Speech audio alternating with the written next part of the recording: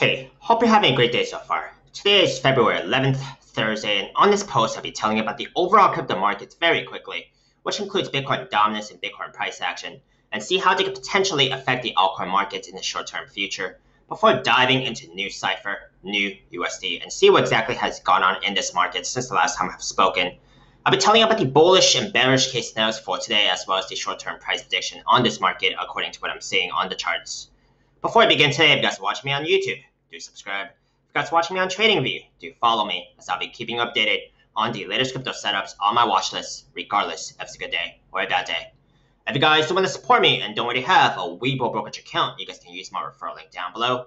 They're still giving away 2 free stocks as of today upon a successful sign-up and a qualifying deposit of $100 and I will also receive a referral bonus if you guys sign up under me. Please also read my full disclaimer below. I am not a financial advisor, and this is not financial advice. I'm purely sharing my own speculations opinions on this market.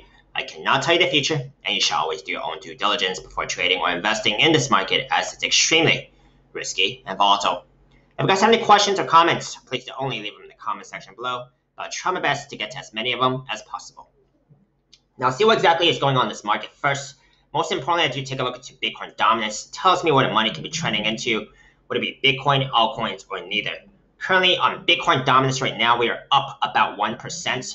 This breaks down to Bitcoin price action up about 5%, while total altcoin market cap is only up less than 3%. So this is the upside of Bitcoin dominance trending upwards. Bitcoin price action is going to be leading that of total altcoin market cap. Of course, there's going to be exceptions for smaller altcoins that are gaining much more than the total altcoin market cap. But total altcoin market cap is the average, and Bitcoin price action is leading that of the gains of the total altcoin market cap on the upside of Bitcoin dominance trending upwards.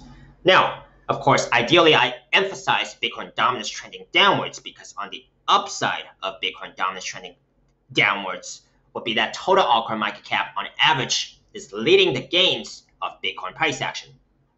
So let's see if this is going to be the case. The daily time frame is still my focus here on Bitcoin dominance. So right now it does seem like we do have a rejection here, okay, of the daily, by the daily 200 MA. If we start making new lows here and breaking the 60% level without bullish divergence on the RSI, I'll be a lot more inclined to believe that Bitcoin dominance will continue trending downwards in the short-term future, which is more ideal for the altcoin price action. Now, let's go over to the Bitcoin price action here and see where exactly we are at since the last time we have spoken. Excuse me for the chickens outside.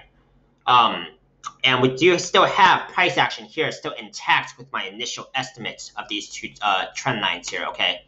If Bitcoin price action actually breaks above this top trend line, I'll be more inclined to believe that Bitcoin price action will continue making new highs and start a new trend here. However, if Bitcoin actually pulls back to the bottom trend line or some more, then this would validate what it seems to be a rising wedge pattern for now, okay? And when Bitcoin price action actually pulls back, this could have an effect on the altcoin price action. And the magnitude of that effect would depend on how far up or down Bitcoin dominance is trending. So I'll still pay attention to what's going on in Bitcoin price action here. Now let's go over to NuCypher real quick and see what exactly has gone on since the last time we have spoken. Since the last time I have spoken, I did mention that on the daily time frame, there was a pretty big cup and handle pattern. Measured target of that cup and handle pattern was about 52 cents. Price action went as far as about 69 cents, so it has met that measured target and some more. Let's take a look into the higher time frames here and look out for any possible overbought RSI readings or bearish divergence scenarios. On the monthly time frame, we don't have an RSI reading, so I'm not concerned here. Neither do we on the weekly, so let's continue down to the 3-day time frame, where we do have a slight overbought RSI reading of about 73. I'm not too concerned with that. And we don't have a possible bearish divergence scenario, so that's still good to me. On the daily time frame here, we are in an RSI reading of about 86, so pretty overbought. And the last RSI reading to actually beat, to negate bearish divergence, would be about 90. Okay, So let's see if the price action on the daily time frame here, which closes in about 2 hours, can make a pretty decent move to continue going and negate possible bearish divergence, or would it be consolidating or even pull back from here?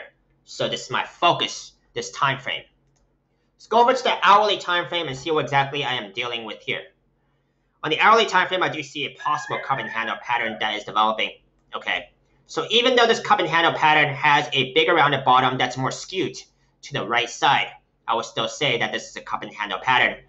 Even though we have a very sharp left side of the rounded bottom with a very more gradual side of the right side of the rounded bottom, there's still a cup and handle pattern to me with this bigger rounded bottom. You guys let me know what you think. Now I do see a smaller rounded bottom here that's developing. That could be the handle of the pattern. Okay, so measure target of this cup and handle pattern would be about the distance from the neckline, which I say to be about 66 cents, okay, which I can actually get a trend line across quite a bit of these candles here, but I don't see an hourly candle close above the 66 cents level to be exact, more approximate, okay, to be safe. The 66 cents level, okay, so seeing an hourly candle close, to me, that would be a safe signal that this cup and handle pattern has been broken. Measure target here is about 65 cents, about minus about 43 cents. It's about 22 cents difference. 87 cents would be the approximate, would be the measured target, which is an approximate theoretical target only. May actually be different in real life price action, more or less. Let's take a look into the bullish and bearish case scenarios here. Bullish case scenario, price action breaks out of this cup and handle pattern, either with or without a full development of this smaller rounded bottom of the handle. Getting hourly candle closes above the 66 cents area will be a safe signal for me. And staying closed above this top trend line, this neckline of this cup and handle pattern, about 66 cents. So getting hourly candle closes and staying closed above the 66 cents level and go towards its measured target. Bearish case scenario here. The next key resistance I am looking at will be this refreshed Fibonacci retracement level, currently about 55 cents. If we start getting hourly candle closes below 55 cents, this tells me that this smaller rounded bottom, which is also the handle of this cup and handle pattern, may actually be lower than expected. That would indicate to me that the breakout of this cup and handle pattern may be delayed, or I might actually be looking at another pattern instead that could be bearish.